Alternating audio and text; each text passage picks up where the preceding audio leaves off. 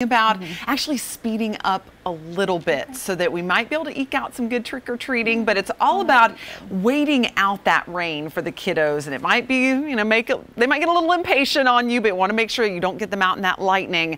And we may have some thunderstorms to contend with later on tomorrow. But right now, no thunder, but we are seeing some light rain across the upstate currently. It was a little bit heavier across the northern part of the upstate earlier, prompting some flood advisories. Conditions have improved, but now we're saturated. A lot of the area really can't take a lot more water. And as that continues into tonight, we could see some isolated flooding toward tomorrow morning.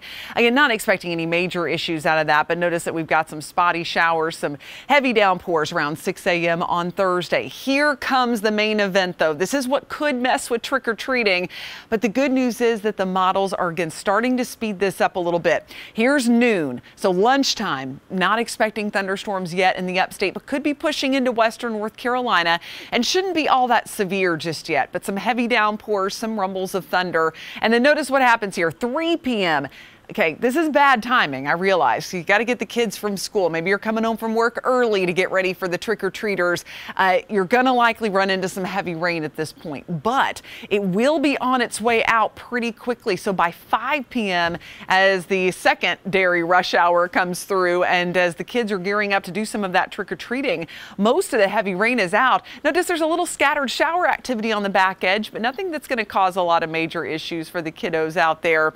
And the clouds will begin to clear out. It will start to turn a little cooler, so they may need the jackets as the sun is going down, but at least the torrential rain should be done. And notice you may have seen a few little blue specks here and there up in the mountains. We may get a few flurries of snow up in western North Carolina by the time we get toward late tomorrow night into the early part of Friday. Nothing that's going to cause issues, but just goes to show you how cold that air is going to be.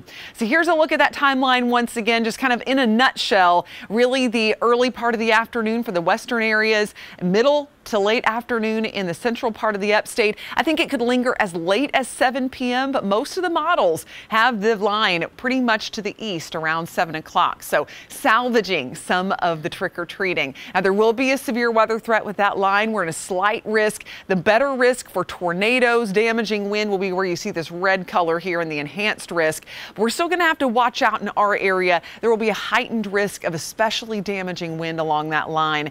Tornado risk is not zero, but it's at the lower side. We'll just have to watch any storms that get going. Can't rule out an isolated tornado at some point tomorrow. So we'll be watching low hail threat, and the flooding threat will be at about moderate because of the fact that we've seen some of that heavier rain already throughout the day today and into the evening hours. So more rain on Thursday, showers in the morning, thunderstorms for the afternoon with temperatures warming into the 70s. It's that warmer, more humid air that's really going to help to feed these showers and thunderstorms as they move through. So on the Carolina Sky Meter, ooh, a 2. I don't give that low of a rating very often, and I can't stand that it's on Halloween, but the good news is it's not a 0 or a 1. We're going to see the storms move out, hopefully by around 6 to 7 p.m., salvaging a very small part of the day, but one of the most important parts as the kids get out to do some trick-or-treating.